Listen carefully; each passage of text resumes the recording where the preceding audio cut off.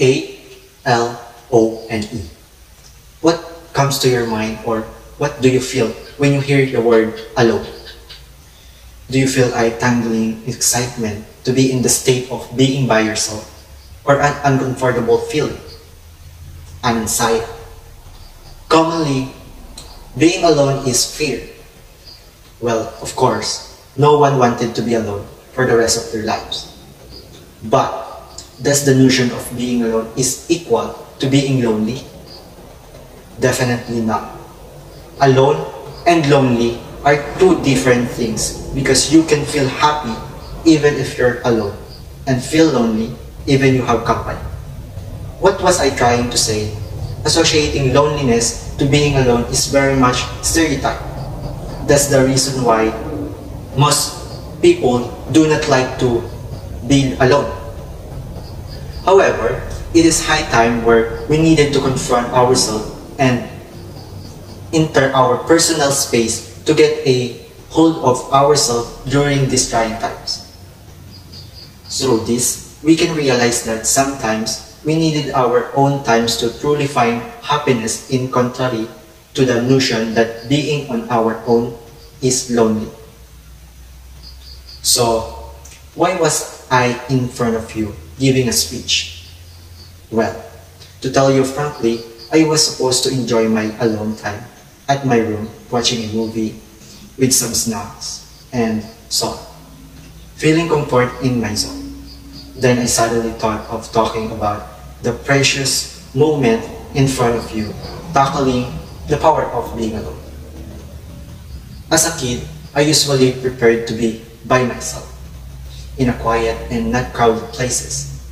I definitely a homebody who do not like to go outside, shy to initiate a conversation and whatnot. With these characteristics, I can definitely say that I'm an introvert who values my moment. As someone who likes to be by myself, I realized many things which made my mindset mature as I continue to value my own time. I spent many hours with the company of myself, and with that, I continuously discover things and now myself better. Nevertheless, whether you are an introvert, extrovert, or even an ambivert, it is necessary that we should give ourselves our own time. To further discuss the essence of the topic, I give meaning to the letters of alone. The first one is A, for a time, for oneself, where you take a step back from the world to listen to your inner voice and detach yourself from the stressful world outside. Just give yourself time to connect to yourself and think through your thoughts. L, for leisure, to rest, be creative, do things that you love and make you happy. Simple things that make you feel contented and enough. Sometimes it's good to just sit and zone out. Look outside and don't think too much. As for myself, I give myself time to just listen to music or to dance or take a nap or watch clips that lift up my mood. It doesn't need to be an extravagant pleasure. It's okay to pamper yourself to the things that it's for your own good. O, stand for overcoming. Of course, all of us have things that we thought we could be better at if we do this or avoid that. In this, we could use our time to change things about ourselves, overcoming our fears, or gaining confidence through the time we spend by ourselves. We can also use the time to overcome procrastination and bad habits to build a good habit. And we need to reflect with our past decision, action, and thoughts. Reflect on your behaviors, attitudes, relationship, and build faith, and among others.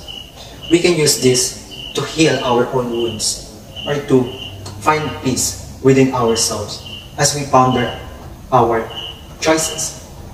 Learn from our mistakes, let go and move on. Lastly, E for exploration. Explore.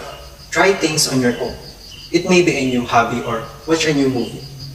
You take your time to explore, be productive, and learn things not only about yourself, but also about the world. As we spend our time and go on with our lives, we will soon meet the self who is better than the self we have before. In this sense, we can say that we spend our alone time to something meaningful and fruitful. This will build our confidence to be mentally stronger, have self-awareness, as well as develop self-love. The power of being alone lies upon after you yourself experience it, because you will realize things. You will now focus on your valuable things, treasure the moment, and not throw away your time to things that do not actually matter. Then after looking inside you and giving yourself time that you needed, you can now take a step outside and enjoy the company of others. You will also realize what have improved as you now look at the world in a different perspective, because now you know yourself better. You know what to keep and what to let go, because you now know what is important and what is not.